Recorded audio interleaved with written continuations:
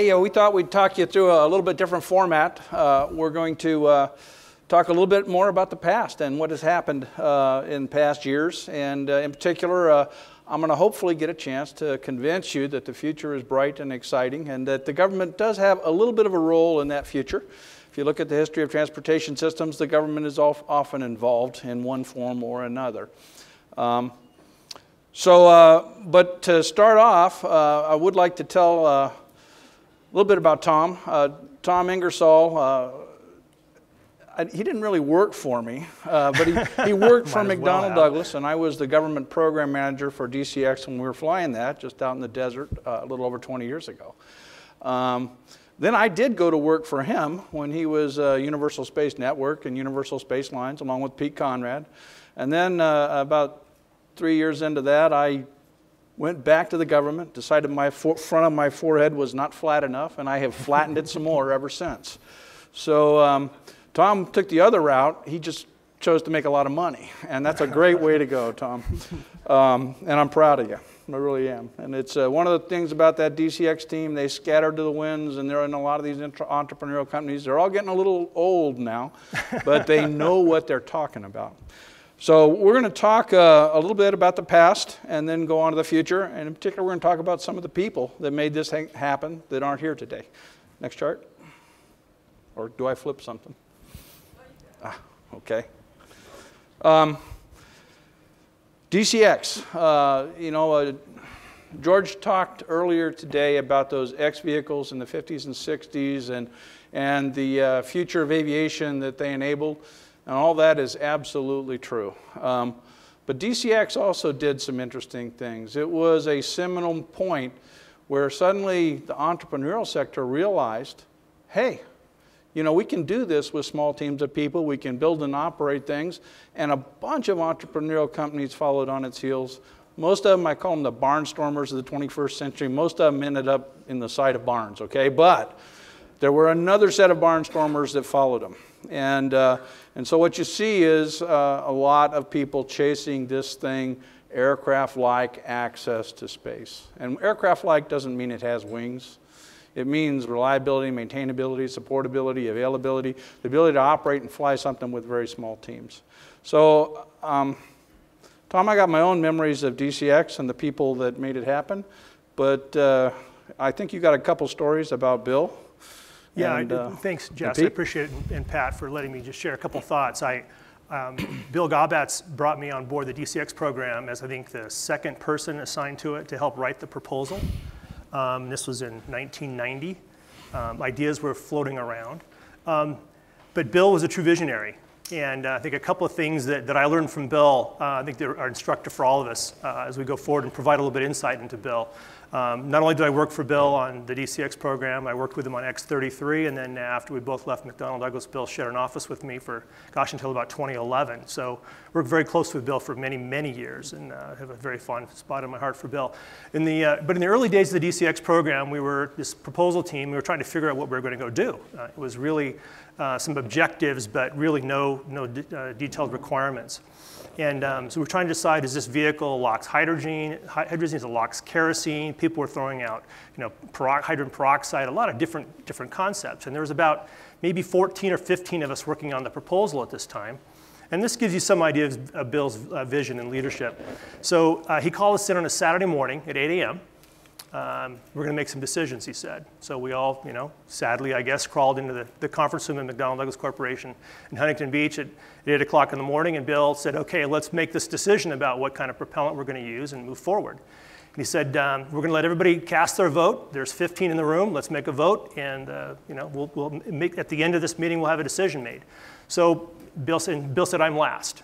So they went through this, and we all sort of chimed in, and I was all of 28 years old. I was mostly taking notes. Most of the people in the room were veterans of the industry, and it was 14 people had cast their vote for LOX kerosene. That was a McDonnell Douglas Delta. We had the Delta rocket. We had parts. We knew about it. And Bill said, that's great. Let me give you my perspective. He said, I cast my vote for LOX hydrogen. My vote counts for 15. It's LOX hydrogen. And that was pretty classic Bill. I mean, Bill had a vision. But he also had strong leadership, and he wasn't going to get a lot of details in the way of his vision. And I think that, one thing they said about Steve Jobs, that he sort of lived in this reality, his own sort of reality distortion field. And I think you could almost say that about Bill. Bill kind of had his own little reality distortion field, that he had this extremely strong vision, and he was going to go make that vision happen. He respected the challenges around execution, but he also understood the need to pursue the vision, and Bill did a great job on that. And I think a tribute to Bill's leadership is that there were 15 of us in that room. We all got outvoted by Bill, but we all supported Bill, and there's nobody that had hard feelings about that meeting. So Bill's really a great visionary, a great leader, and one that's inspired not only, I think, his generation, but my generation as well. As Jess said, there's many of us that are off doing entrepreneurial things with varying degrees of success. So it's a great tribute to Bill. Great. And I could tell you about Bill. Bill didn't worry too much about the details. He had that vision, and he chased it. And he was an amazing personality in terms of communicating that vision and getting people to follow him and getting the government to step up to the table as well. About the time we got serious about building hardware, though, we did pull in some other people, and I tried to find a picture of Paul Klevatt, who was our actual hands-on Mr. Inside program manager. Paul deserves a lot of credit for actually making the vehicle fly. And you probably know Paul better than I do, and we'd also like to talk about some of the other people on this chart. They are gone but not forgotten. Let me talk briefly about the top two, and then I'll let Tom talk. General Danny Graham was head of High Frontier, a retired Army 3-star. Absolutely, totally believed that the answer to future missile defense and a whole bunch of other things was in routine, rapid access to space, as well as commercial exploitation. And of course, Pete Conrad, I remember Pete telling me, Apollo 12 and Skylab commander, that this was the first program he'd been on in a long time that really rang his bell. It's Navy talk, So, I got to tell you some Pete stories, but before I do that, why don't you tell some? Well, I'll just a couple of stories that I think, again, illustrate leadership, illustrate what it takes to be successful. There was a talk yesterday about rocket science hard, but entrepreneurship is harder. Rocket science really is hard, and we can talk about the dream and the vision, but there really has to be a great focus on execution. There's a great saying that I like and I use often, you'll hear me say it a lot, is that a vision without execution is hallucination. And I think that's absolutely true. And Bill got that. And so when Bill knew that he was the visionary guy, and he brought Paul Klevatt in to go make this happen. Those of you that know Paul's about this tall and was tyrant, I guess, as some people would call him, but he didn't mess around. And Paul went after excellence in everything that he did, and he was extremely demanding. We talk about how much fun we had on the DCX. We also worked very, very hard, and we had an exceptional team. And I'll give you an example of how Paul sort of set that standard. I think it was the first government review we had. Jess was a young major, and he had more hair, and there was less of him. There was more of me and more hair then, but anyway. So we were in this design review. I think it was our systems requirements review or something, and one of the guys got up and started giving his presentation, and there was 50, 60, 70 people in the room. And about a third of the way through the presentation, the guy made a couple mistakes. And Paul said, that's not right. That's not right. So he corrected himself and went on. About 2/3 of the way through the presentation, he made a couple more mistakes. Paul said, "You're fired. Get out. I don't ever want to see you again. Leave. Leave now." And the guy started to continue on with his presentation. And Paul said, "No, leave. Now. Leave. You're out." And he was gone. It was his last day on the program. And all of us that were on that program knew, hey, we had to have our act together. We had to be involved in technical excellence, execution excellence, or we weren't going to be part of the team. And that created, I'm not sure that's a great example in leadership, but it did teach all of us that we had to have our act together. We had to have our A game on if we want to make this thing work. And taking a project, 4 engines, liquid hydrogen, liquid oxygen, going from contract signing to first flight in 18 months is not a trivial task. And it takes a very, very strong leader to make these kinds of things happen. And Paul was that. He was a very, very strong leader. And I think that we sometimes underestimate the challenge of execution in this industry. It is hard to do. It has to be done well. The other quick story I want to share about Pete, I love Pete. He's like a second father to me. I worked with Pete very, very closely until he passed away. Great loss. Pete was also very critical to the success of the DCX program, and I think he helps us understand the importance of cutting through red tape. I think that one of the key successes of DCX, and the reason we were successful, is that we were able to cut through endless amounts of government red tape. I can tell you, I've sat in dozens of meetings with Pete, with flight safety, with ground safety, with every regulatory body imaginable, where we would sit down and explain. Usually I was the one having to explain it. I'd take all the arrows. I'd be sitting there explaining what we were going to go do and have them go, no, no, no, no, no, you can't do that. And Pete would just sit there and listen. And after a couple of hours of me kind of getting beat up, Pete would kind of sit back and go, you know, when I went to the moon, we did it like this and this and this, and it certainly worked fine. It worked fine when we went to the moon. I don't see why that won't work here. And you know, they would kind of look at us, and then he said, you know, I've been flying commercial aircraft for the X number of years, and we fly hundreds of people around the world safely. We don't hurt anybody, and we do it just like this. I don't understand why it won't work here. And the very next day, we get approval to go do something that you know, a lot of these safety and flight safety officers say we would never be able to do. But somebody who has the vision and who could sort of cut through that red tape was critical, and Pete was, you know, visionary and extremely capable of doing that. The one last story I want to tell, you know, lots of stories you could tell about people on there, is Bernie Theaters, kind of an unsung hero on the DCX program. You know, I was all of, I think, 27, 28 when I started on the program. Bernie was 70. And we were out trying to build a LOX hydrogen vehicle. We didn't have a whole lot of parts laying around, and we needed to fly soon. So we brought Bernie in to go find hardware. Bernie loved hardware. I think one of the speakers yesterday said that hardware has its own little piece of behavior and its own personality, and that's absolutely true. So Bernie had a cube next to mine, and I heard the phone call that he made one day to the Smithsonian. He called the Smithsonian and said, we need a couple of LOX hydrogen relief valves. They're on the Apollo exhibit in a certain building. And the curator goes, no, no, no, no, they're not there. It's all, you know, I've got the sheet in front of me. Those valves are not there. And Bernie goes, oh, yes, they are. I put them there. You go check. And I'm going to call you back tomorrow. The next day, Bernie calls him back. Sure enough, those valves were there. They were shipped on an airplane. We had them a week later, and things went off and happened. But Bernie was not an engineer. He was a technician, and taught us the value of people who understand, live, and breathe hardware. Because yes, I agree with the comment made yesterday that we all want to fail digitally. That's the safe way to fail. But when it comes right down to it, we only succeed if the hardware succeeds, right? The hardware has to work. And we need people that understand, live, and breathe hardware. Bernie Theaters was one of those people and made a true difference. But everybody on that team was outstanding, because if you weren't, Paul pulled your pin and you were gone.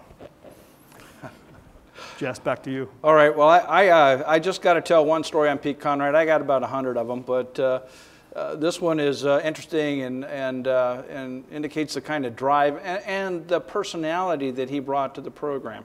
We attempted a 8-hour turnaround on DCX, which, you know, sounds easy. I mean, we didn't fly that high. We were subsonic, but I keep telling the guys at NASA, and they never listen to me, that, you know, going faster is just a matter of putting more gas in the can and adding the thickness of the TPS. And that is true to a large extent. I mean, all of the other subsystems we had there. So we were trying to demonstrate an 8-hour turnaround, and we had this nasty monsoon storm that came in, and we ended up doing a 26-hour turnaround time instead. Thank you, New Mexico weather.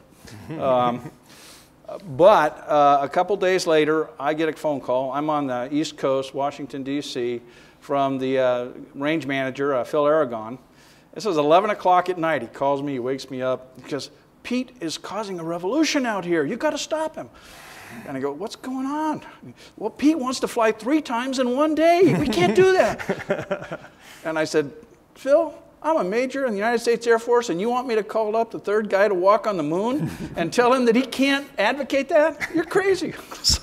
But that excitement, that incentive, that desire to demonstrate aircraft-like operability really permeated the program. And it later filtered into a lot of the commercial industry that's out there, from X-Core to Maston Space Systems to a lot of the barnstormers who aren't around anymore, and some of the future folks. So a lot of interesting things going on in this industry that are really exciting.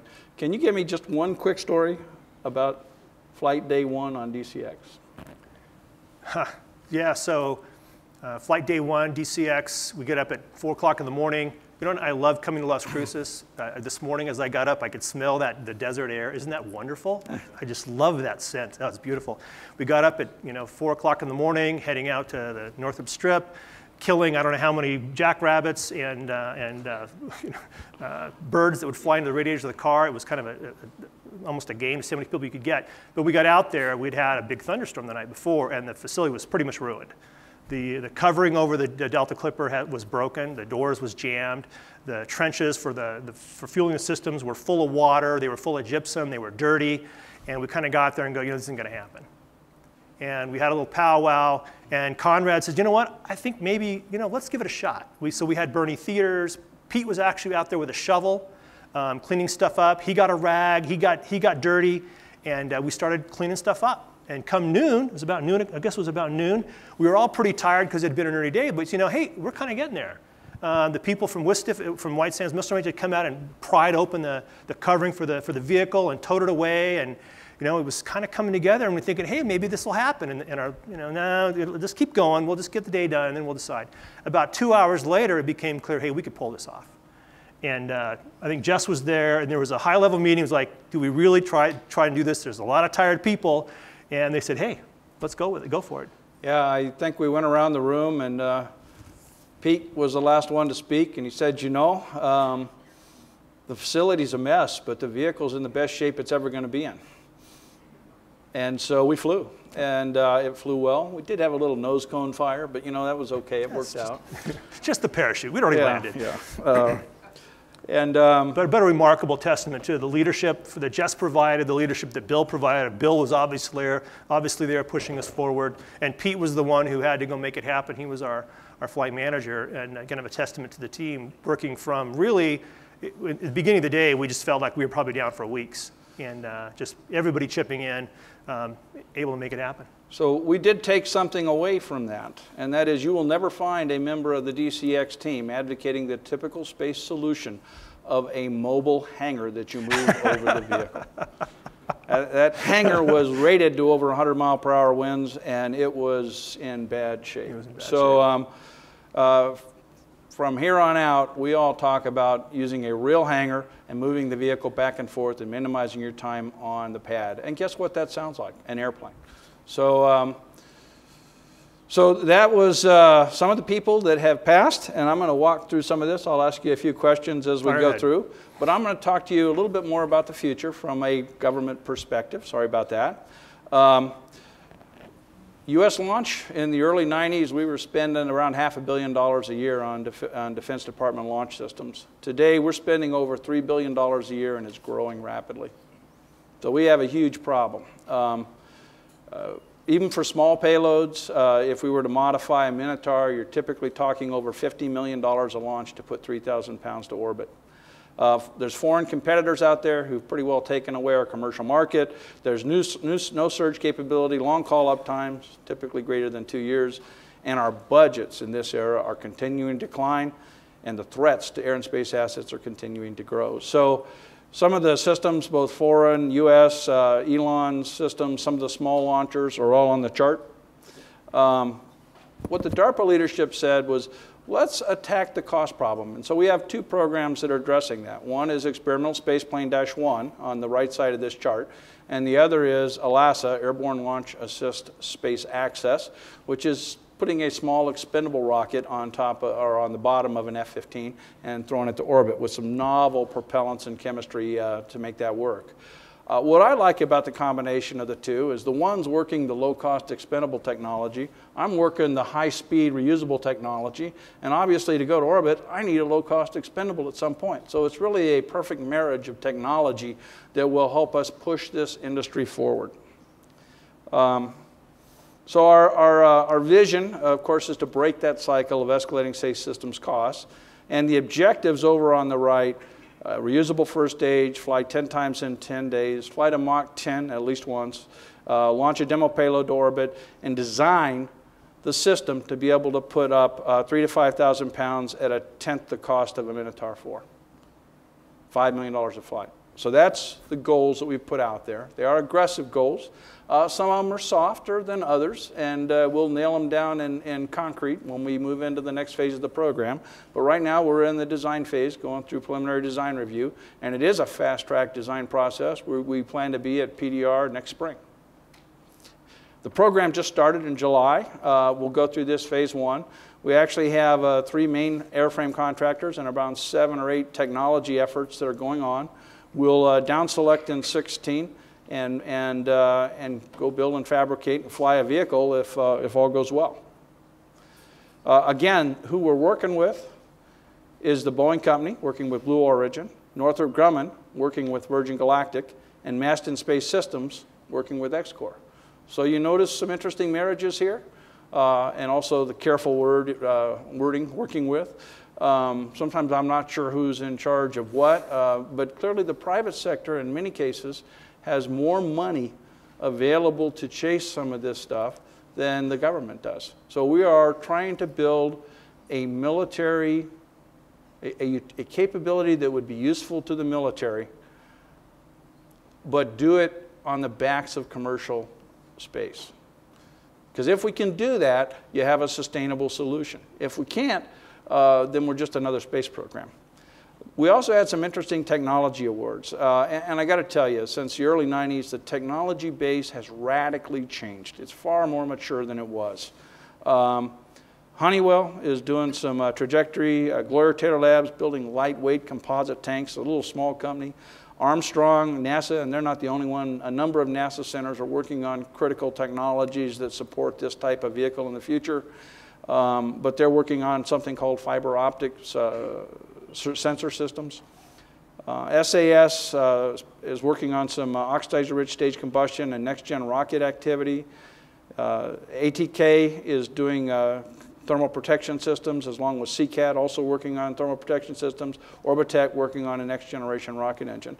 And we have another award that just went out to Aerojet Rocketdyne that's doing an additive manufactured thrust chamber assembly, low cost, quick to build engine, and Space-Based Comm Range Award that's upcoming in the future. So we've got a number of activities going on in this program. We have tried to reach out to the commercial sector that's doing useful and interesting things for us and loop them into the program wherever we can. We obviously don't have infinite resources, so we can't help as much as we'd like. A little bit about the history. This isn't a new idea. Space planes have been around forever. We've been talking about them forever in the military and NASA and other places. What's different is the technology is starting to change and the technology is starting to get much more mature. So some of the past programs, Shuttle, NASP, Venture Star, you remember all those? Been to this movie before? What's different?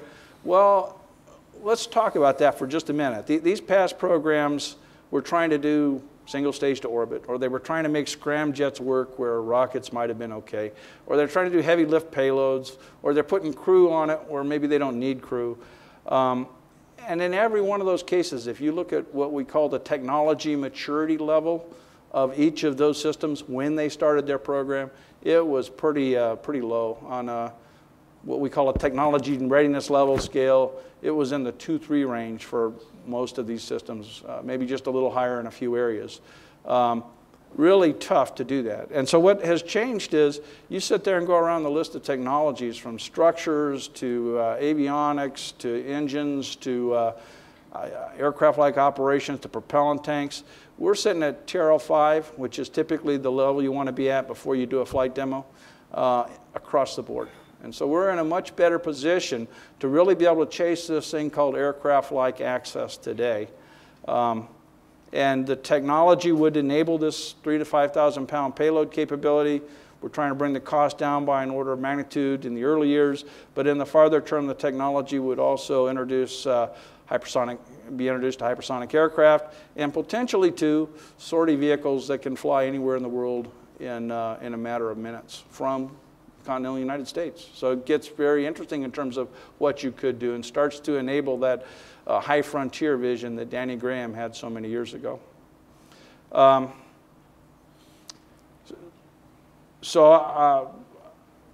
are we trying to do here? We're really trying to take the step beyond where we finished DCX so many years ago. We're trying to push the Mach capability up. We use 10, but it might be less than that. It'll depend on what the industry concepts come back with. But I would point out that the X-15 stopped at 6.8 a number of years ago, and we do think that you want to continue pushing. We want to engage FAA and DoD, and we're working very closely with George's office and anticipate he and his office being an integral team member as we move ahead with this program. We're trying to leverage the commercial sector to the best of our ability in two ways. One, we're trying to use their technology where they have technologies that are useful to us, but equally important, we're trying to show that we can transition this technology back to the commercial sector in the future. And in some cases, that'll be easy to do. In other cases, it'll be a little harder, but we're trying to avoid the venture star trap of everything's proprietary and we can't share anything. So we're not going to do that. Transition vendor and subcontractor, again, vendor, subcontractor technology, transitioning it is easy. Some of the system prime technology is a little harder to transition. And of course, we'd like to see a launch capability come out of this program. It's clearly where we'd like to go. 3,000 pounds is big enough to be scalable to any size you want to do in the future. It's scalable to a fully reusable system to orbit, which could do military missions, but every bit as important, could really enable this whole idea of commercial orbital transportation. And there's some side benefits, like we are flying routinely through the hypersonic environments, so we can potentially do hypersonic testing. There's even talk of point-to-point transportation across the globe. Very interesting capabilities, hard to do, but the technologies might help enable it. So, we're interested in talking more and understanding how this type of capability would transition into the future, and I would certainly love to talk to you all. We also have a little session going on tomorrow morning that Kelly Girardi's running, where we're going to try and get inputs from the commercial industry back to where we ought to be going with this program to help incentivize the industry. I would like to ask you, Tom, commercial space, is it time? I mean, you're the expert on commercial financing now.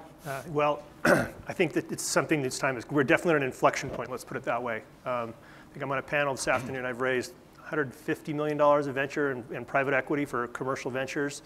And I think what's unique now is that there's a return on investment history. And that's really what's key, is that you've got folks now that have, traditional investors have gone in and have made investments in space-related activities, and they're actually getting a viable and meaningful return on that investment. And that's going to catalyze a lot of additional investment as we go forward. So I think we're at an inflection point, and as I preach whenever I have a chance to talk, it's really about execution. I think we get to decide whether we're at an inflection point up or down, based on how well we execute and how well we deliver on the investment that's made in us. Right. And I have to show you my favorite chart for those of you who are still doubting Thomases out there. Well, this is just a summary chart. It says we're going to do what I just told you. So my final chart is final thought. From the 1903 October 9th edition of the New York Times, a flying machine which will really fly might be evolved by the combined and continuous efforts of mathematicians and mechanicians in from 1 million to 10 million years. The best minds in the country told us that, and we knew it was true. From Orville and Wilbur Wright's diary, October 9th, 1903, we started assembly today. So the best ideas about the future are going to come out of the minds of people. And he wasn't the front runner. Sam Langley was the front runner to introduce flight to this nation. And Sam Langley lost, although he did get a center named after it down in Virginia. So we thank you very much for having us up here. We'll be around for a while. Any questions?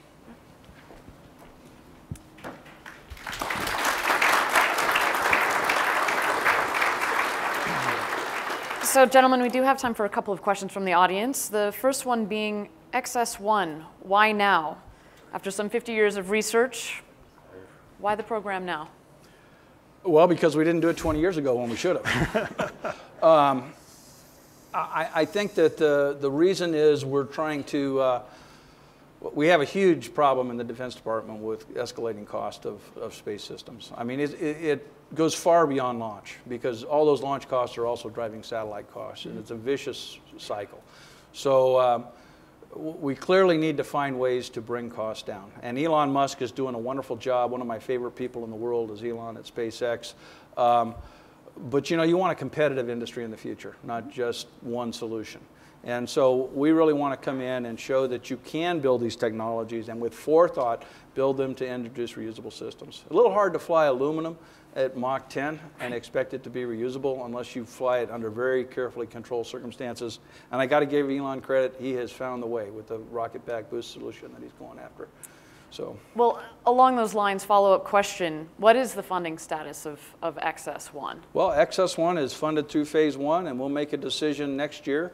We are a lot of excitement at DARPA. Our program director, Dr. Prabhakar has been very supportive of this. Our deputy director has been very supportive, and my office director and deputy director have been supportive as well. So we'll obviously we take a look at everything we have to do and what the priorities are with everything going on in the world.